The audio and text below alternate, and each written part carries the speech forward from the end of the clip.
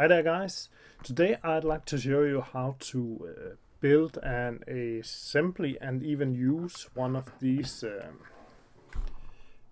sensors. They are actually motion sensors, but they come in a lot of different types and shapes. And I've set up a small experiment, as you can see. A protoboard, a Arduino, and my sensor.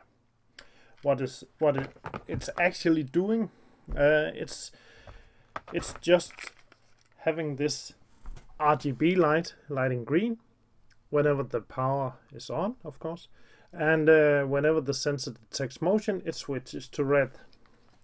So that's actually quite simple, and the sensor itself is actually very simple to program for your Arduino.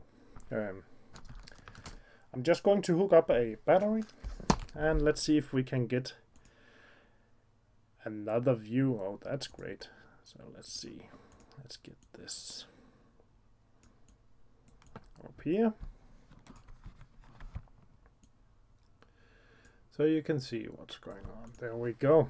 So on screen we now have my Arduino, my protoboard, and this is a anode RGB, and you can tell because I have 3 resistors on this side, and the LED is actually continuously powered over here. But never mind that. Then we have our sensor. It's just right here. It's hooked directly up to the Arduino. There are 3 pinouts on this. And in this case they are very different, but in this case when I'm holding it like this, it's ground, signal, and power. And this particular one, as you can see right here, might be hard to see, we need some light in that, it says nothing, and also on the top nothing. But what you can do is you can actually remove this plastic cover. Sometimes it's glued, but you can just grip it real tight, and there we go. It's unpacked, and you can see it's actually just a photo sensor sitting right there. But what we wanted to see is this area right here. Yeah. Let's see if we can get a better view. That's very hard. But what's going on is actually right there it says ground, and in the middle it says out, and the last one says VCC, which is power. So we got power, signal, and ground, and that translates directly into these wires. So let's put the, I'm not even sure what it's called, but clearly it's meant to be more reflective inside. Let's power it up with some batteries. So got ground,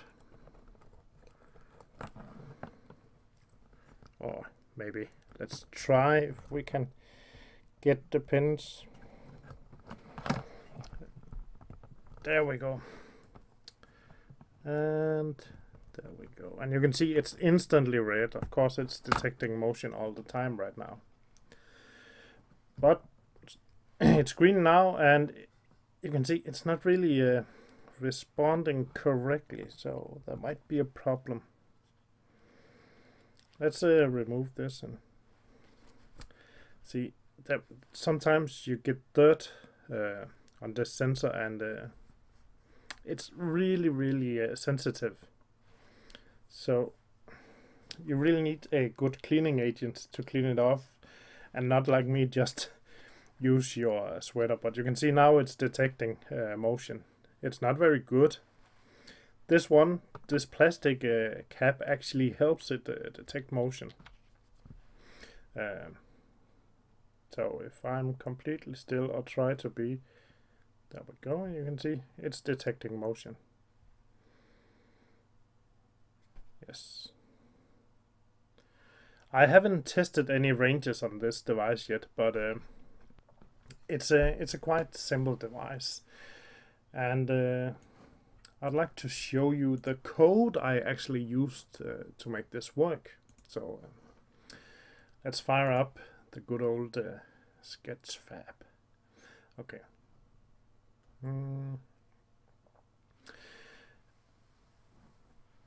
I don't actually think I saved this sketch.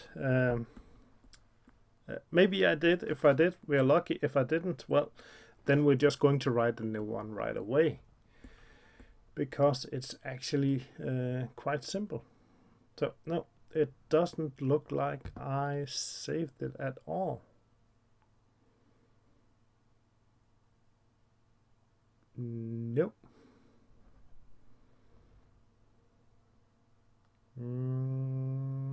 No. Okay, fair enough. Let's do a quick one ourselves. So first of all, I initialize my RGBs. Oh, sorry, I define which pins go to my what's it called? Yes, yeah, RGB light, of course. Yeah, I don't know why I'm being silly. And oh yeah, I forgot. This is a PIR sensor, but people like me are kind of silly, so I often save it as something else. And the name was quite obvious, actually. Sensor with RGB anode light. Well, yeah. Might have been drunk when I wrote that. But anyway, first thing we do, as I said, is we are going to initialize the pins for the LED. And if you can see the light switching up in my face, that's actually because it's still running. I define my sensor on analog 0. And then I send my pin modes to output and my sensor pin mode to input. Then I have this function I wrote down here. I just called set light high, low, high. That actually translates into /green. And it's down here. You can see I have this function called set light with 3 booleans, red, green, and blue. And what I later found out is the red and the blue are reversed on this device, but that's fine. But all it does is going to set the output to high or low for each leg. And the thing is, to make the anode light up, you actually have to pull it down because it's constantly powered, right? So high, low, high actually means red is off, blue is off, and green is pulled down, meaning it's going to light up the green. It's going to close the circuit for the green light only. So here's the actual sensor. If the digital read sensor from analog 0 is equal to high, that means if this sends out a input, this sensor right here, then we're going to just set the light at high, high, low, meaning we're going to switch from green to red, else keep it on green. And you can see I have this small delay of half a second, and that might actually cause it to not react as fast as you might want it to. So let's save this right away. Unplug the battery case. Plug in my computer to the Arduino, and we're going to upload this with only the sensor value at 50, or the delay, sorry, and it's a Uno and everything's correct, so let's upload it.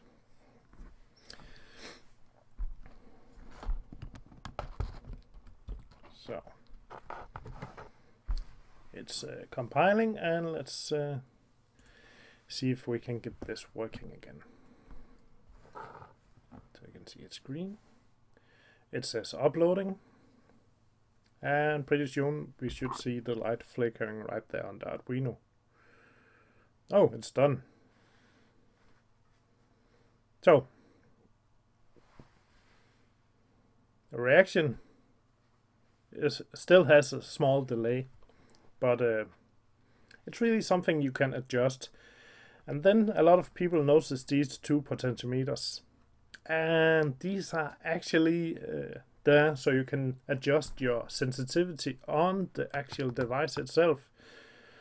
I don't know how they work, because when you buy these devices there are no documentation, so you have to find the documentation yourself. I can, however, say by default they should work. Clearly, of course, they are meant for some sort of minimum and maximum values. You can see they are already adjusted. And some of the other models I have purchased, they have been locked. They have actually destroyed the button at the specific position. I'm sure that's just to protect it. There's also a dip switch with no name or no indication of what it is, so we're not going to touch that right now.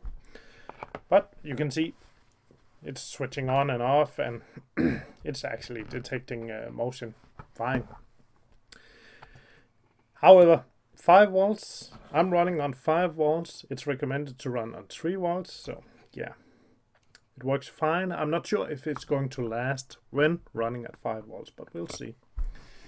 Thanks for watching, guys. Comment, rate, and subscribe, and I'll see you next time.